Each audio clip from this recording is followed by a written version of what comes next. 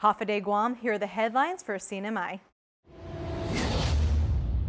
As of today, there are no suspected or confirmed cases of coronavirus in CNMI. The coronavirus, first identified in Wuhan, China, is continuing to spread. And with a stop to all flights between the CNMI and China, the Commonwealth is losing a large percentage of tourists and money. With the number of Chinese tourists we're expecting to lose at the end of the fiscal year, you're looking at about 100 to 150,000. And that's just one market. Our concern is the ripple effect that comes with it. We've seen some passengers has pulled out and canceled their flight from Korea and some other parts, and that's our concern, is that as we address the coronavirus here on island and of course globally, we are affected here because there are a number of tourists, percentage of tourists coming to our islands here. Governor Torres states from that, we are projected to lose $40 million in revenue by the end of the fiscal year, and says there are two factors that come into play. One is, of course, the China government has issued their concern and they're suspending flights. At this point, I know that for what I've seen, it's 30 days. But just to be on the safe side, we're projecting at least 60 to 90 days. Again, that would be the waiting period for us to say, okay, is it safe for our tourists to come back? And the second is our community. How safe do we feel to open that suspension of flights? What is the tourists altogether globally? What is their comfort of leaving home to say, okay, now it's safe to go.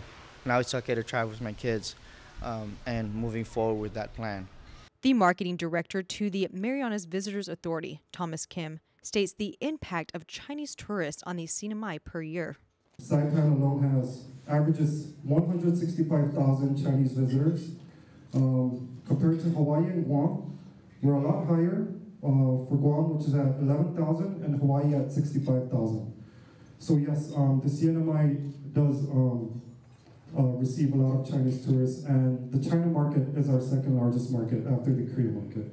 Thomas states we will be losing roughly 3,100 weekly air seats from China due to the suspension of flights.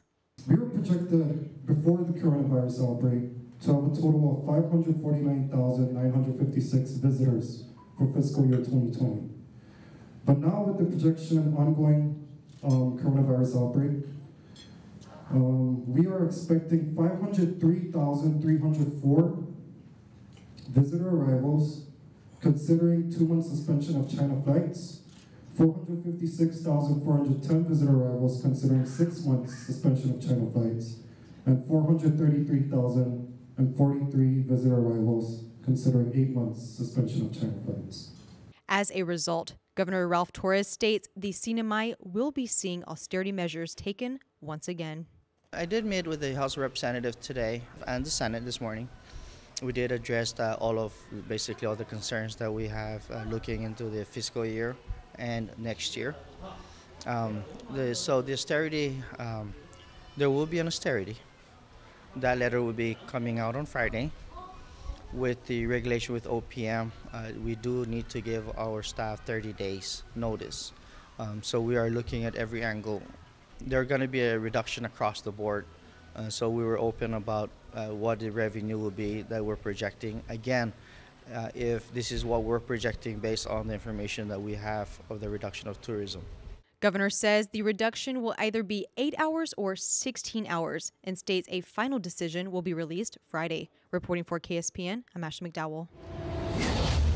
For more news, visit saipantv.com. For KSPN2, I'm Ashley McDowell.